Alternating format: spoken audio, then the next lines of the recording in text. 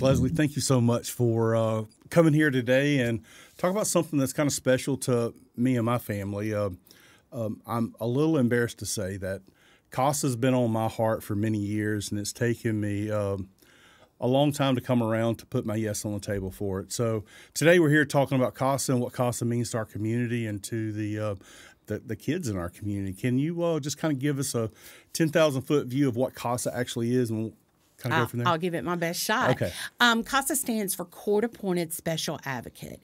And what we do is we train community volunteers to speak up for children in foster care due to abuse and neglect. So many times, so many things changes. These children are pulled out of their home of origin and placed in a different home. So all of their surroundings have changed. Everything they know and love, regardless of what their situation was, that was their home. That was what they felt comfortable with.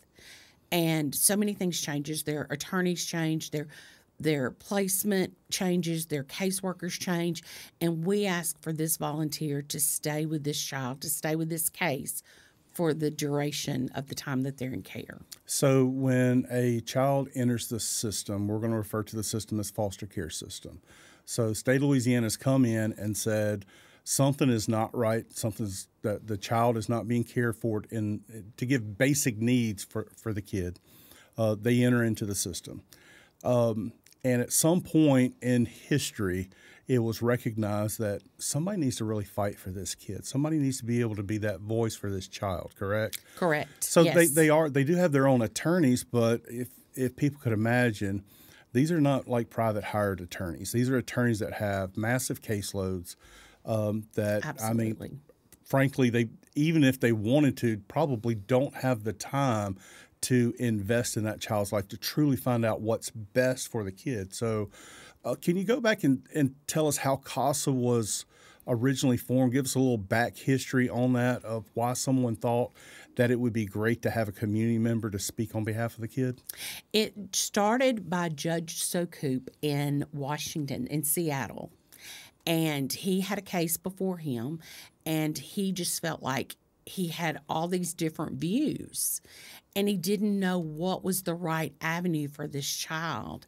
And he thought that if he had an unbiased opinion, someone who was not a family member, someone who was not a caseworker, someone who was not an attorney, that he could probably make a better decision on what it was best for this child. And that is where CASA was formed. We've been in Northeast Louisiana for over 20 years, actually like 22 years. And we cover 11 parishes in Northeast Louisiana.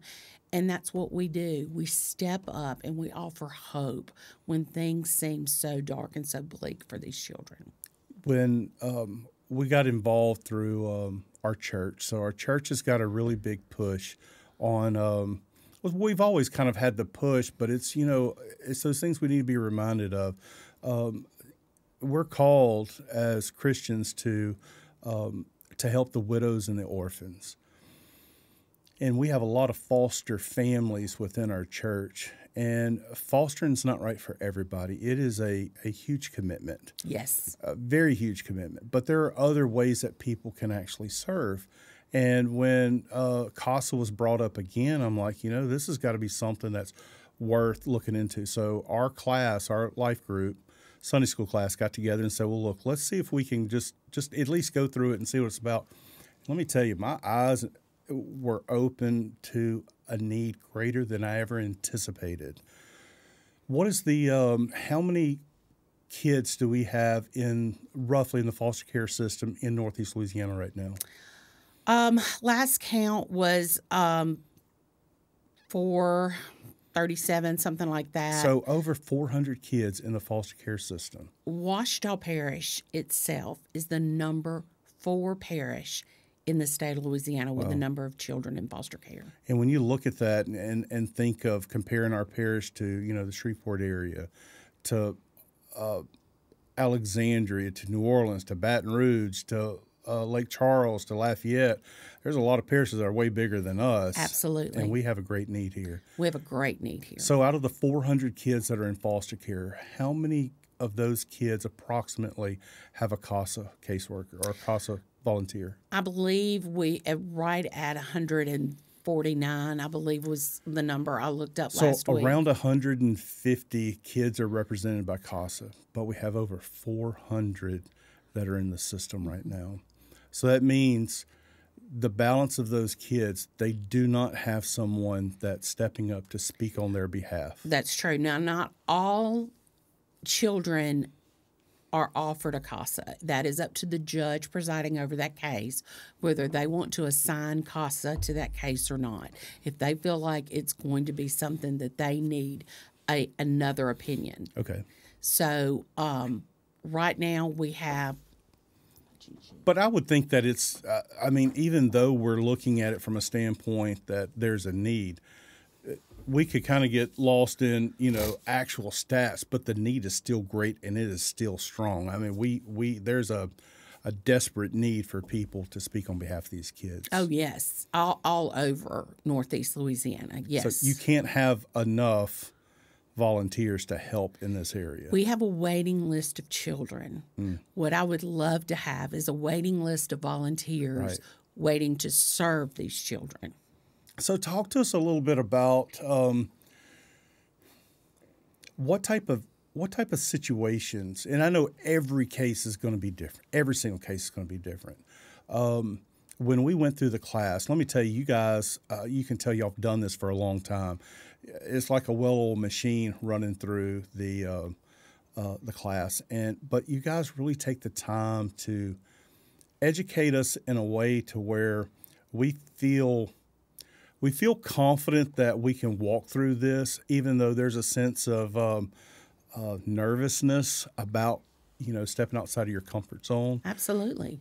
Because we all have these preconceived fears that may come in, that I'll have to go to places that are not like the place that I'm used to going. I'll have to see things that's happened to children that I'm not used to being able to see, or have conversations that might be a little uncomfortable.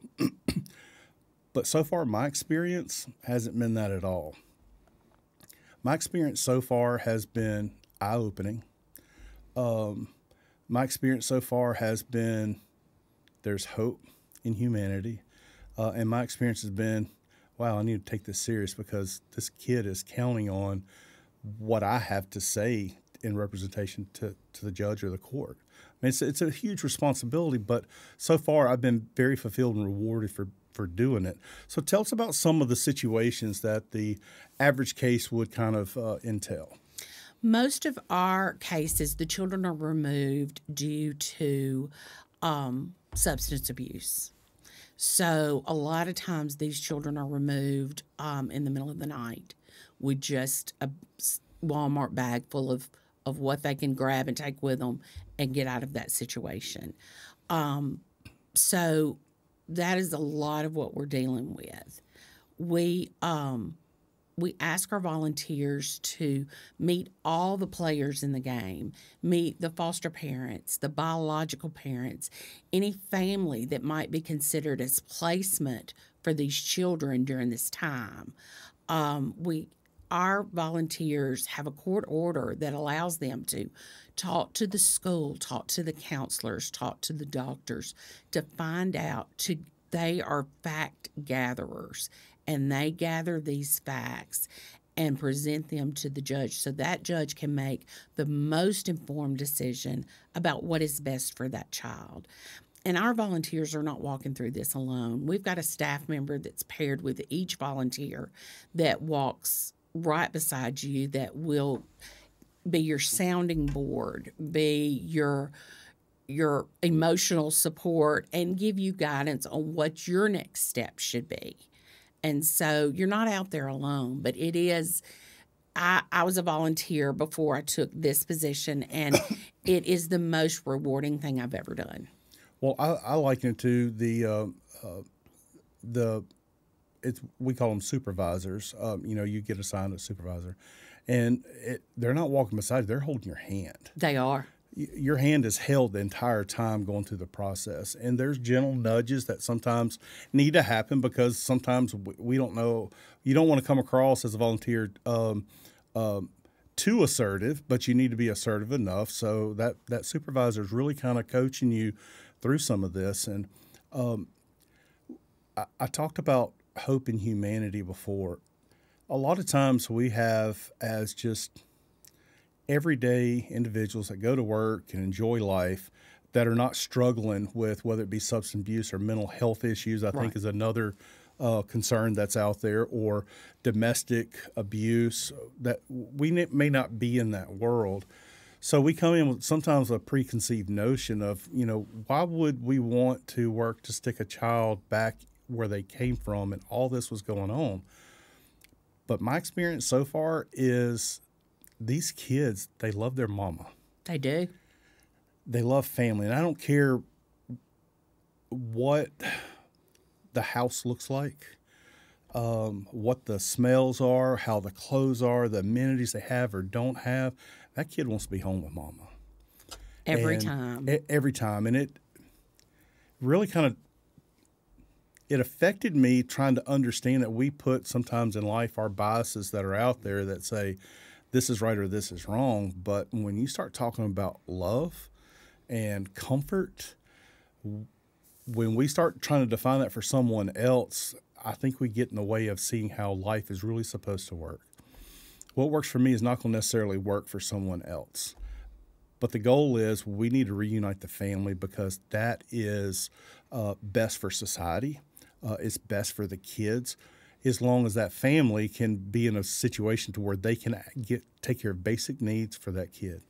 And in my case specific, that I'm seeing where we have a lack of fathers in the home, I'm actually seeing things happen with biological father to where when I read that first case, I'm like, yeah, I can see where this is going, and it's just like it's not going that way. And again, it's another one of those biases. You come in and say that, if you give somebody an opportunity, I know there's a lot of opportunities in life that people will just let go by.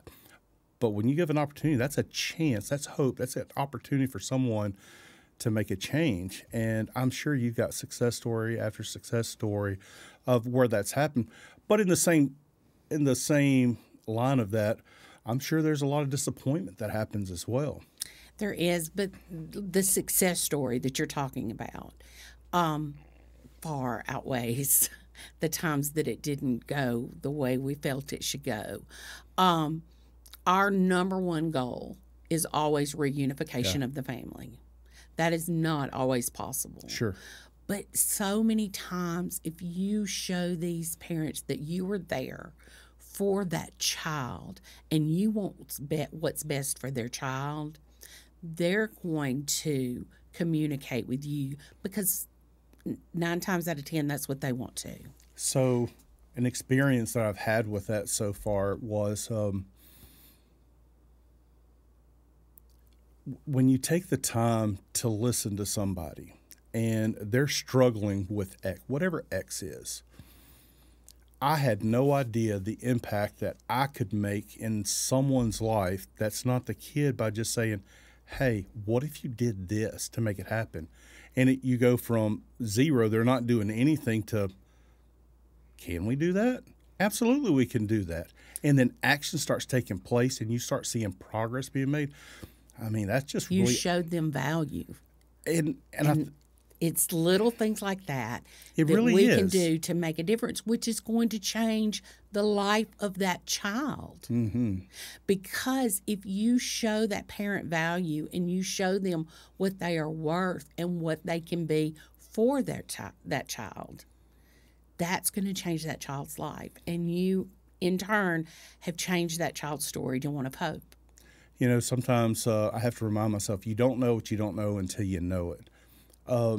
Something else that surprised me about this process is how many opportunities and services are available to people who want help, that are willing to take care of it. The case plan that was assigned had a very detailed list of, hey, Mom, Dad, if you want to get your child back, you got to do this, this, this, and this. I mean, it's black and white. It's a roadmap. If you follow this, we can put that child back in your home. So it's not it's not impossible for someone who has done things that are not right in the past to have redemption, to be able to put themselves on a path to do what's right by the kid and ultimately have a reunification of a household, get that child back in the household. So why don't you tell us about some of the, because the whole parent thing was probably the most intimidating thing for me, because I didn't want to come in and, start asking a parent question. Child's been removed and you're trying to figure out what's happening. But that was really put to rest right after the first meeting. Said, and you guys, coach, just do this to let us know we're here to do what's best for the child. That's it. We're not here to cast judgment on anybody. We're here to do what's best for the child and give recommendations. We're not decision makers. We're here to be able to give the best advice based on the situation we have. So talk to us a little bit about kind of some of that parent interaction that you've seen with some of the success stories. Well, like you said earlier, one of the things we really drive on our training is to put your biases aside. It's not the way you would keep your house. It is not the way you would parent. It's not the way you would dress your child. And you've got to put all that aside and look to see if their basic needs are met. And one thing that we ask our volunteers is to compliment and encourage the parents as you can. So many times they've isolated themselves from their family. Mm-hmm. They have no support. And that's when just a simple conversation between you and a parent can open that up, can change that when you go, I talked to your mom as a possible placement for the children, and she really has been very concerned about you. She would love to hear from you. Why don't you go and try to talk to her and see if y'all can work out something that she cares for the children while you work your case plan, and then she will be a means of support for you when you get the children back. If you speak to them in positive tones and you let them know that you are there for that child, right, they're going to do 9 times out of 10, they're going to do what is asked for them because they do love their children. And they do want what's best for them. They just don't know how. Yeah. And sometimes you think, well, it's common sense. You should know how to take care of a kid. They haven't had the life experiences we have. Yeah. Most of them, I wouldn't say most. I don't know the statistics. I would assume that many of the kids who end up in the foster care system, their parents came from a home that was not much better than what they're giving their current child. So they're emulating probably in a lot of cases what they know to be true and comfortable because this is how it was done when I was raised. And they think they're okay, so they think their children will be okay. Right. Many times in this area, it is generational. They were in foster care, so they're not devastated by their children being in foster care. They'll get them back. Right. Because that's what happened with them. Sure. So we've got to break that cycle. And I think the way we break that cycle is when we are advocating for these children, that we also encourage these parents. Yeah, I think it's a great way. Put them in the right direction. We can't make anybody do anything, but encouragement's a great word to be able to use in this. Talk to us about... and you don't have to get very specific, but as just kind of a general, what do you think the success rate of a kid getting reunification happening when a CASA is involved versus reunification when CASA is not involved? Statewide statistics show that a child with a CASA is twice as likely to find a safe and permanent home than a child without a CASA. And so many times that is reunification with their family because avenues have been explored. There's a safety plan in place that should things go off the track with the parents, again, they have a safety plan. They have a plan of how they protect their child from whatever is going on in their life. And so it's just things that we believe are common sense and things that we do naturally. We show them how to prepare for the unseen, the unknown, prepare for things to break, to go wrong, to mess up. I think it's great that you kind of pointed out it was they're twice as likely to end up in a safe environment. And it's not always reunification. It may be into an adoption scenario. It may be guardianship with another family member. Correct. But the child is twice as likely to end up in a better place with a CASA versus without. So some disappointing things that I've come across in this process, not with CASA, but it's about the system that we have. I'm not going to say that it's broken, but it's a system that is extremely overburdened to the point to where, I mean, why has somebody not declared an emergency in this case?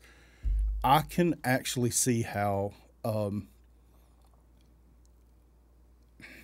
I put this? I don't want to come across as being disparaging to people, but I could actually see how someone could work the system to get their child back, and the child shouldn't go back into that home. I could see that happening without an advocate. I could see where there was an opportunity for that child to be able to be reunified with the family and it not happen because that child was not being, no one was looking after the best interest of that child. The system is so overworked. I thought coming into this that, it was just a pay problem because the amount that the caseworkers were getting was just not enough. But I'm finding out they get paid pretty well to do it. It's just the workload is so great. The workload is so great. They are, they're dealing with 40 children that they have to see face to face every month, that they have to write reports for. Not only do they have to see that child, they have to make sure that the parents are taking their steps. Yeah. So they are they are overseeing an entire family unit. Right. So it's not just that one child. Sure, and it's not an 8-to-5 job either. No, it's not. A child law enforcement could remove a child from a home, or both parents are getting locked up for domestic, or whatever the situation may be. Maybe a child neglect situation that's happening, and that caseworker is called to take custody of this kid. And if there's no foster home, then they have to find a foster home. Yeah. And so if that's at 11 o'clock on a Sunday night, they're making calls to find that foster home. If they can't get anyone to commit that night, then that child sleeps at the office with that worker on the phone trying to find a placement for that child. And so many times children removed from this area are placed somewhere else. Mm-hmm. We have children in Shreveport. We have children in Alexandria. We have children in Plaquemine Parish because there was not a placement here. And to put that in the context, not taking one thing away from the kids, talk about the caseworker. So this caseworker may have a family at home. Yes. Dinner plans that were laid out, or a family event that was happening. Or a birthday party. Yeah, all of the above. And you just can't take that kid to your family function with you. So they're there with that child until that child finds placement. And talking to a lot of our foster parents that we know, they get calls all the time, and they just don't have the space or capacity for it. And they say it gets to the point to where I feel so bad for having to say no, but I can't. Physically cannot do anymore. Our caseworkers are so overwhelmed, and there's such a large turnover. So we constantly have new people right out of college. Sure. Who don't have the experience of our longer caseworkers, who know how to encourage parents, who know how to, these people coming right out of college are just being thrown into it and expecting to juggle all this. And it's overwhelming. It is. And they are completely overworked. And that's why having a CASA on the case, because they can exchange facts, yes. They can exchange information. She can say, the CASA worker can say, when I went to the family visit, there was an uncle there from Mississippi that I've never seen before, and the children were afraid of him. That caseworker can go in and go, who was this uncle from Mississippi? I need a report on him and make sure that that man is safe to be around these children or not. Right. And, you know, we all know kids can act like they're, you know, embarrassed or don't want to be around somebody and it not be grounded. But so many times it is. Yeah. And we need to know all the facts. And that's something that a CASA volunteer observed, shared with a caseworker, and the caseworker investigated it. Right. CASA workers don't investigate it. We just report facts. We just report facts. We are fact gatherers, Right. not fact givers. That's correct. We only give it to the judge. So, and that is, that is a time when a CASA worker and a DCFS worker share information that turns out to be for the best interest of that child. Right. So when I had first interaction with our caseworker, which you guys did a great job preparing us, letting us know that they're overworked and overloaded. And had you not told me that in the beginning, I would have thought like, dang, does this person not care about anything? But truly, they are so overworked. And we have met some fantastic caseworkers. So I don't want to come across as saying that our caseworkers are bad and state employees don't do what they're supposed to. They're just overworked. They are. I don't know what the state – I can't see how someone has not screamed from the rooftop to say they need some relief. I mean, I would say they probably need twice or 3 times the amount of caseworkers here to be effective at a high level so that everybody's not overworked. Turnover there, you mentioned, is just so high. I would figure somebody would get the picture at some point. Well, you would think. Well, but hopefully, maybe somebody with the state is going to watch this podcast and understand, hey, maybe we ought to look at it a little bit closer on our employment. Talk to us about some of the wins, some of the give us an idea of what reunification really means to the child and seeing that process go through, because it's not a short process. When we sign on, we're prepared for 18, possibly 24 months with this one case. So that's a big commitment to make up front. And it's a process you have to walk through. But when a parent takes the time to walk through the process, tell me about those experiences. My very first case when I was a volunteer was a little boy that went to kindergarten with a black eye.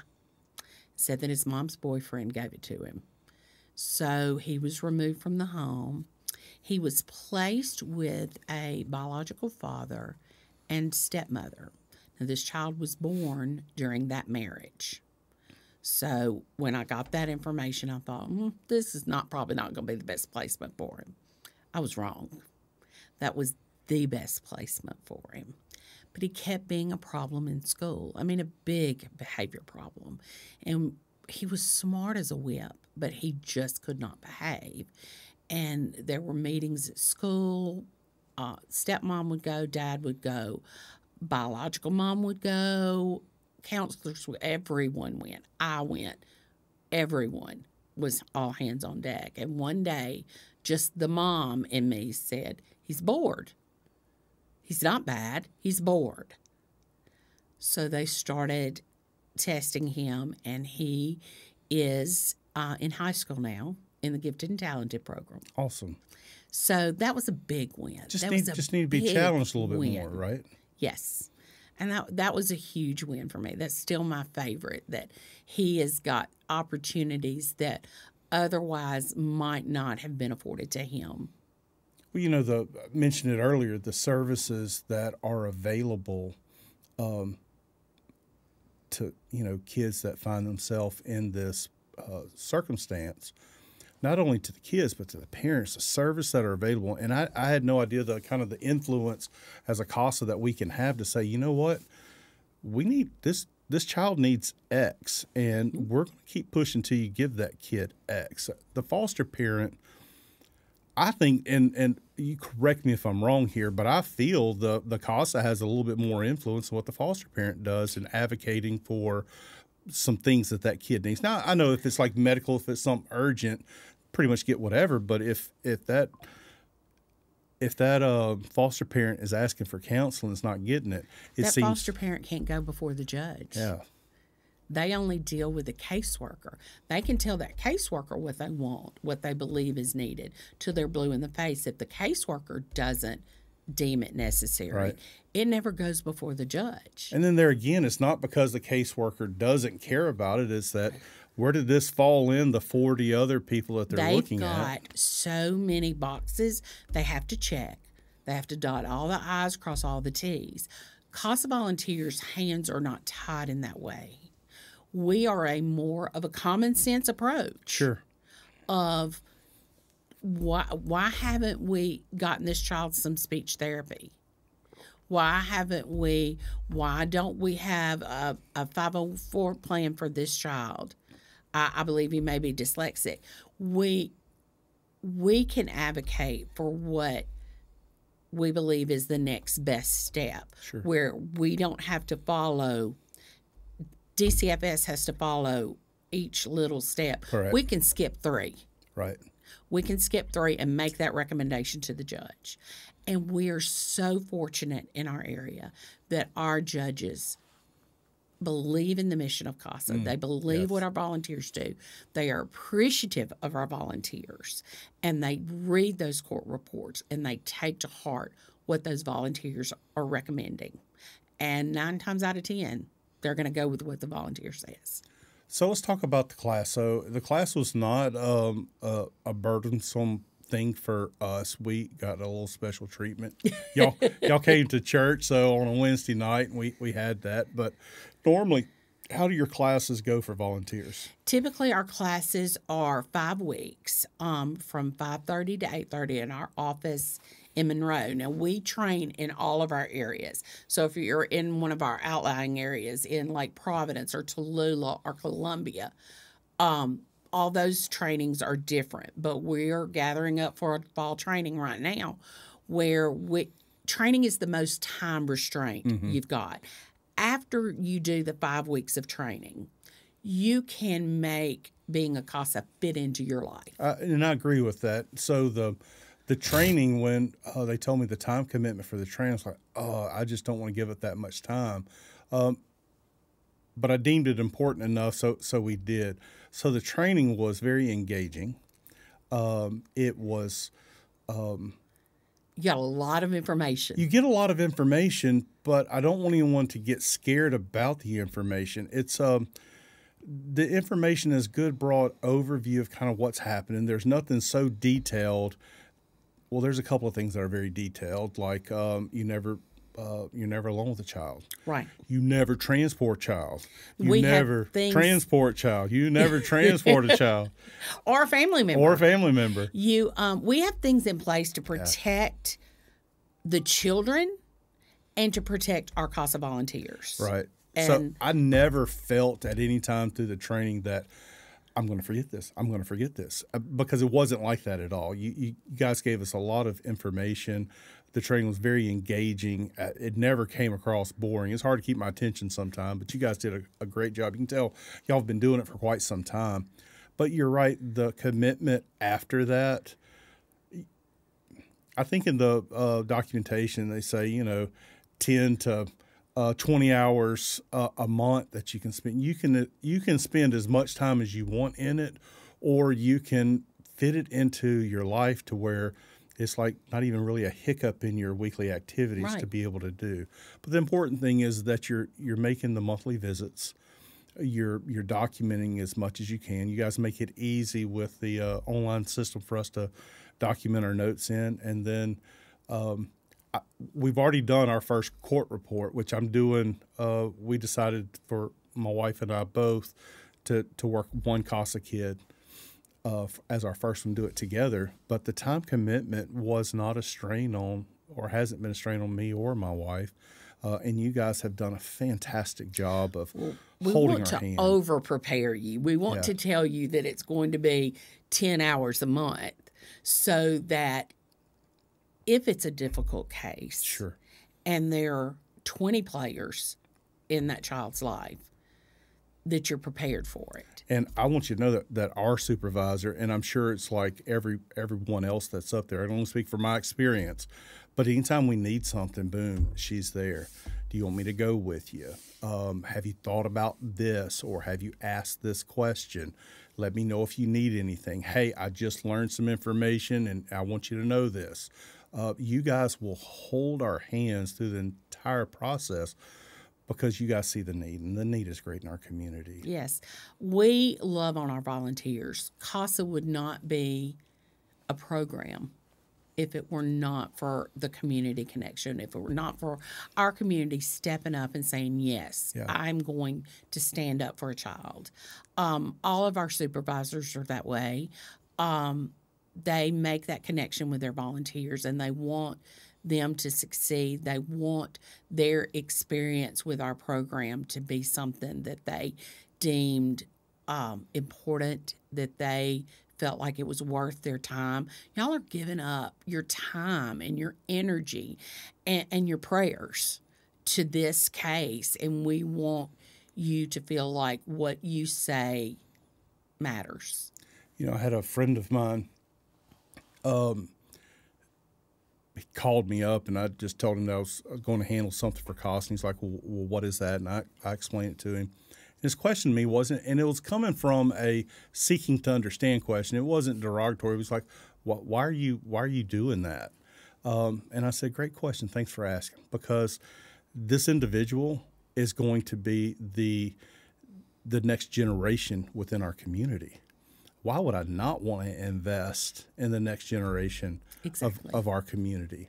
And I would also like to know that, heaven forbid, something ever happened to me or Carla and our kids ended up in foster care, that I would have somebody that would advocate for what's best for my kids. Absolutely. So how can we not? It's such a small investment of time to pour into a kid that can make huge results, and not just the kid, but pour into that family unit to be able to make a huge difference. That could be a generational difference that you're making within that family unit, and that could potentially spread amongst the people within their sphere and see the changes that they're making in their life. It's the ripple effect. Like you said a while ago that you had a conversation with a biological dad, that initially you thought, I don't know if this is going to fly or not. Well, you know, we all often hear that it's the breakup of the home. It's the fatherless family unit that's out there. So I was shocked when I started seeing the response from biological dad, just because we've kind of been told for so many times that dads, they just don't care anymore. It's a fatherless home that's out there. But man to man, you talked to him and you said, you know, dude, I think you can do this. If you start with this, you know, and you made a difference in his life, which is ultimately going to change that child's life. And so if we don't do it, who will? Yeah. And that's been my thing when I volunteered is, why not me? Sure. Why can't I do it? This podcast is possible because of your support of our real estate business. If you're looking to buy, sell, or invest in real estate, I'm confident we have the tools and the processes to help you reach your real estate goal. For more information or to reach out to us, check out the podcast description for our contact info. Well, I think you guys are a blessing to our community. I want people to know that come out of this that it is anyone. I don't care what your background is. It is not a difficult process. The most difficult part that I've experienced through this whole thing is saying yes to the class. That was the most difficult thing for me so far. But when I said yes, I'll transparent. I was nervous when we got assigned our first kid because I don't want to screw up somebody's life. And I know kid it's a lot of responsibility. Got trauma, but you guys have a plan laid out.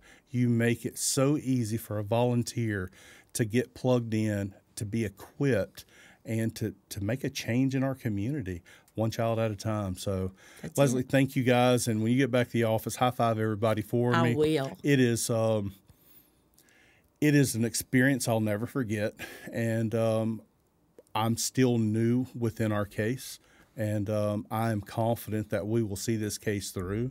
And we look forward to where that next case is going to bring us. Now, for us, we only wanted one child because we didn't want to overload ourselves with anything. Absolutely, because it was new. It was new, but as a CASA gets more experience, and if they want to get more involved, there is opportunities. There, you have some CASAs that have multiple kids in multiple families, correct? Yes, we have some CASAs that do multiple cases. And then we have some CASAs that do one case that has 3 children. And so she's advocating for all 3 of those children to bring that family unit back together, Correct. to get those 3 children in one placement so that at least whether they go back into that home of origin or not, they are together. And she advocates for visits between those children to keep that bond. So you can pick and choose what you want to do. So do y'all have what is the best online resources for someone who would like to get more information? Just go to our website, which is www.casaofnela.org, and just look through there. There's a scroll down to the bottom. We've got training dates coming available, and click the volunteer button and fill out an application. You've got to pass a background check, a DCFS check that no accusations have been, you've been accused of anything as far as children. A valid driver's license. You have to be 21 years old and go through the training, and that's it. If someone was like, yeah, I mean, it sounds good, but I don't want to sign up for training and waste my time or anybody else's time, if they just want to call and talk to you guys, is that? Absolutely, yes. And we have an interview before training starts so that we are all on the same page, that you understand what this volunteer opportunity is. Yeah. And that we understand what you're looking to get out of it. Yeah, and you guys did that with us as well, even though we signed up to do a whole class together. I really like that you set the you guys did a great job setting the expectation up in the beginning, because, I mean, it takes a lot of time and effort to go through training with people. I'm not trying to say you're weeding people out, but you want to let someone know there's no bait and switch here. This is what it is. This is what it's about. How do you feel about that? If you're like, yes, it sounds like something I want to do, great. Let's start taking to the next step. But we've had people who've gone through 3-4 classes of the training and then step back and go, I've got some unresolved issues from my childhood, or this is not what I thought it was going to be. I'm going to bow out, and that's fine. We don't want you involved in this if this is not where your heart is. Yeah, I agree with that. You guys did a great job of that. So thank you for just putting y'all's yes on the table. I know that it has to be, I know it's a rewarding, but also know that it has to be taxing at some level with you guys, constantly hearing the negativity that is within our community where it's affecting kids. But I don't look at it like that. I look at it as that you guys are the hope. You're the hope for our community. You're the hope for our youth. And I know that this program makes our community a better place. So thank you. I think so too. Thank you so much for coming in and just talking to us. Thanks for having me, Brian. Thanks. Yeah, take care. Thank you for taking the time to watch or listen to this podcast. We really appreciate your involvement. Please leave us a comment, or even better yet, subscribe to this podcast and hit that notification bell so that you can be alerted for every new episode when it hits.